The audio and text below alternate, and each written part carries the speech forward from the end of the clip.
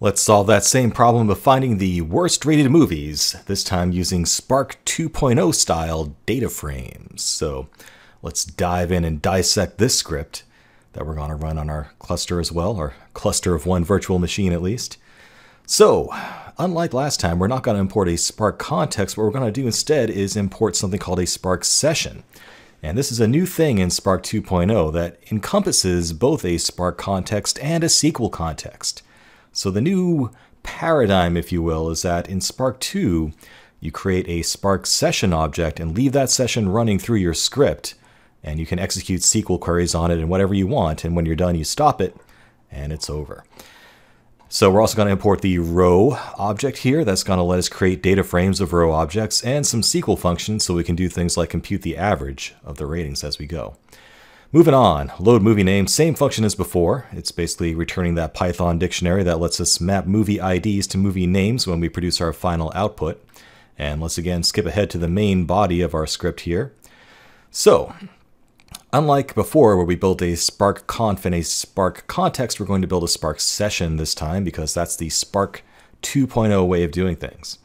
So we're going to call Spark session.builder.appName to give it a name that's going to show up in our console. .get or create, and that will return a Spark session object that we're just going to call Spark. Now, get or create is worth talking about. One neat thing is that these Spark scripts can actually recover from themselves. So if you were to actually have some sort of a failure, get or create means I will either create a new Spark session, or if I didn't successfully stop from the last time, create from a saved snapshot of that session and pick up from where I left off. So kind of a neat little feature of Spark sessions. We'll create our movie ID to movie name dictionary for later, and then we'll dive into the meat of using Spark. So this time, we can see that our Spark session contains a Spark context, and we can still call text file and anything else we could do on Spark context with that, and we'll do it that way for now. So we'll use the same old text file interface to load up our u.data file that contains all of our movie ratings from HDFS into a new RDD called lines, okay? So same as before, just a little bit slightly different context here. And Spark Session also has some built-in ways for reading text files directly without going through a Spark context. But I don't want to get into too much depth. Now, just like before, we need to convert that into something else. And this time what we're going to do is create an RDD of row objects that we can later convert to a data frame. So all we really care about are the movie IDs and the ratings, right? So we're going to extract the movie IDs and ratings and create an RDD of rows that contain movie IDs and ratings. And to do that, we're going to use our parse input function, which is going to work a little bit different this time. So as before, we're going to split the input fields coming in from the u.data file one line at a time. And now we're going to extract the movie ID, cast it to an integer, and extract the rating and cast it to a floating point number like we did before. But this time, instead of just returning a tuple, we're going to return a row object that gives these fields names. So we have a row that contains a movie ID column or field that contains the movie ID and a rating field that contains the actual rating. So at this point, we have an RDD of row objects where each row contains a movie ID and a rating. And now we can call spark.createDataFrame to convert that RDD into a data frame. And it has all the information it needs built in about the types and column names to do that. So now that we have a data frame, we can do cool stuff with it. So for example, let's figure out the average rating for each movie. We can do that with one line of code here, whereas it took several steps before using RDDs. We can just say movie dataset.group by movie ID, and that basically does a reduction by movie ID. It collects all the ratings together for each unique movie, and then all we have to do is say .avg to average those ratings together into a final number. So what we end up with here is a new data set called average ratings that contains a movie ID column and an AVG rating column that contains the average of all the ratings for each movie ID. So you can see that's a lot easier to use than the previous RDD interface.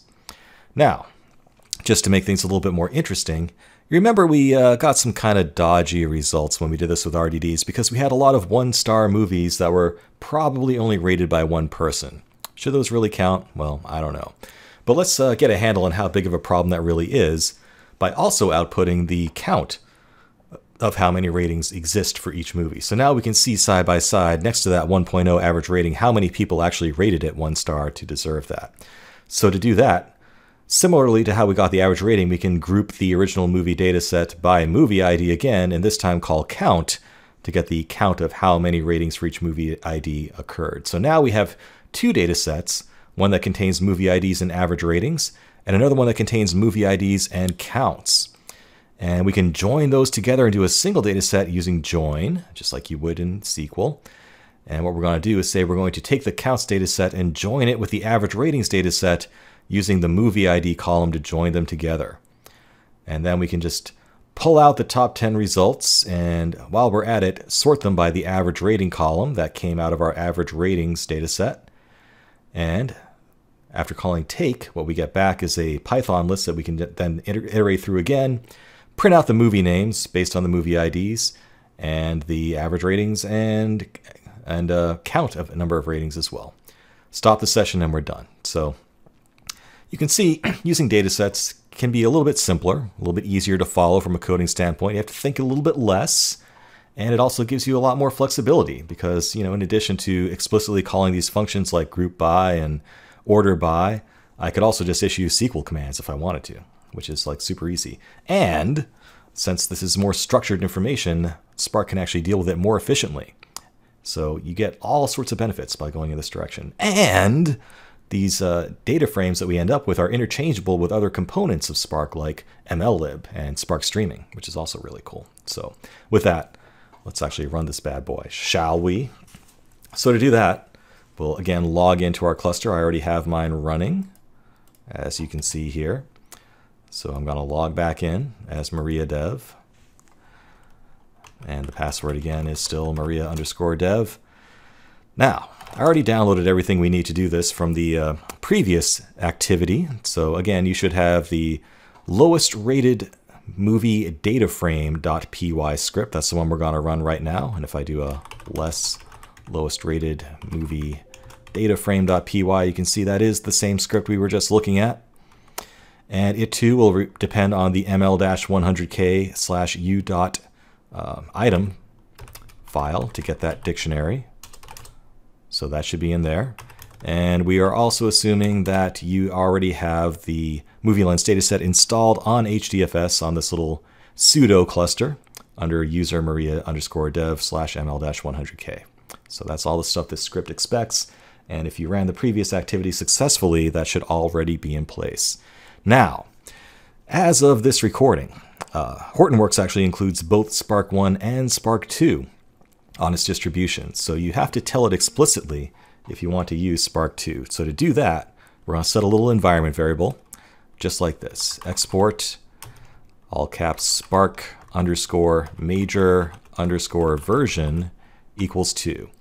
And that will tell Hortonworks that we want to use Spark 2 instead of Spark 1. And that will allow us to use things like the Spark session object. And now that we have that in place, we can just say, like before, Spark-submit lowest rated movie, if only I could type, rated movie DataFrame.py. And off it goes. We can ignore these errors.